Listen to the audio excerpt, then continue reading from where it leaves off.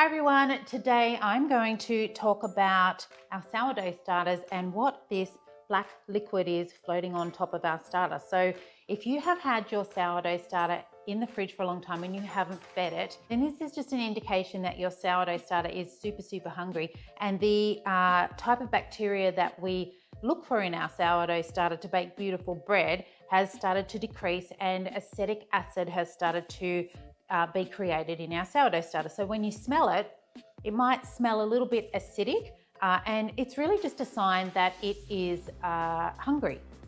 So this is what it looks like. You can see here we've got like quite a black line there, and it's floating on top, and you might think it's time to throw it out. But when we look on the inside, it's quite grey and there's no mold actually growing in there, and that layer on top is actually a protective layer that's keeping the rest of our sourdough starter healthy underneath. So what we've got to do is just stir this back through. That black liquid, if you pour it off, you can pour it off if you want to, but we're not going to use very much from this existing sourdough starter to make our new one. So I would just stir that back in. So put a tablespoon of this into a new jar, and then what you can do is just give it a boost feed of 100 grams of flour, 100 grams of water, feed it up like that twice a day until it starts to get really bubbly, just like this one, and your sourdough starter is good to go again.